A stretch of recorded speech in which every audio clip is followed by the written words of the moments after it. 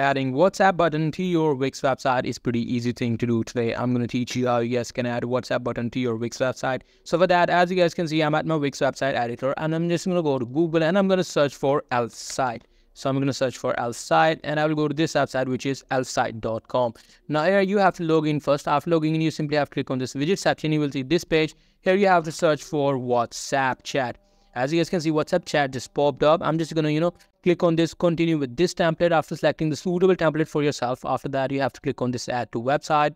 Want you to put your phone number or URL. After that, you simply have to click on this publish. Now here, I'm going to select for free. Now here, I'll be able to copy this code, which I will easily be able to add into my Wix website. So I'm going to go back to my Wix and I'm going to click on this add element. I'm going to click on this embed HTML. After, going to this section, which is embed code, I'm going to click on this here.